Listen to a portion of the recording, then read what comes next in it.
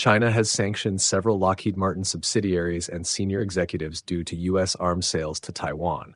These sanctions include freezing assets of executives such as Chairman James Donald Teichlet and prohibiting their entry into China. The affected subsidiaries are Lockheed Martin Missile System Integration Lab, Lockheed Martin Advanced Technology Laboratories, and Lockheed Martin Ventures.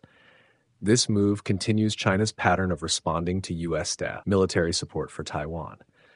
Since 2021, China has used its anti-foreign sanctions law to legitimize such retaliatory actions against foreign sanctions. Welcome to the complexities of global defense dynamics. For more updates and insights, subscribe to our channel and hit the bell icon to stay informed. Share this information with others interested in global affairs.